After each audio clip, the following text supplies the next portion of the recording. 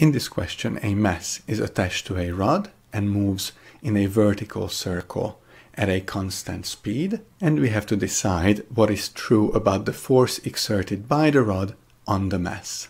By looking at this equation from subtopic 6.1, where F is the centripetal force in circular motion, m is the mass, v is speed, and r is the radius of the circle, we can conclude that since the speed is given to be constant in this question, F, the centripetal force, is also constant since the mass of the object and the radius of the circle do not change.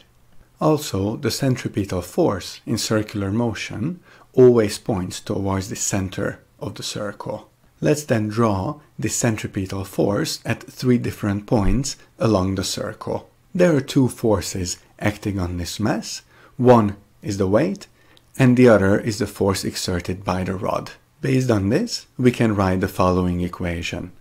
Fc, the centripetal force, which is essentially the net force acting on the object, is equal to W, the weight, plus Fr, the force exerted by the rod on the mass.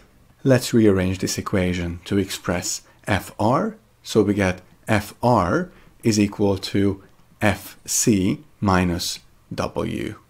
Now, since the magnitude of Fc and W are constant, while the direction of Fc constantly changes and the direction of W is always pointing downwards, we can already see that Fr will not be constant, hence it will not be 0 everywhere either, so we can eliminate answers A and B. And since the direction of Fc changes, while the direction of W is constant, we can also eliminate answer C and conclude that the correct answer is D. I will work a bit further and show this thought process using vectors.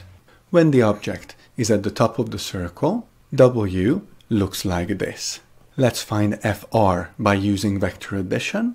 So Fr is equal to Fc minus W, in other words Fc plus negative W, so I will draw negative W at the end of Fc, and Fr, the resulting vector that we get, looks like this.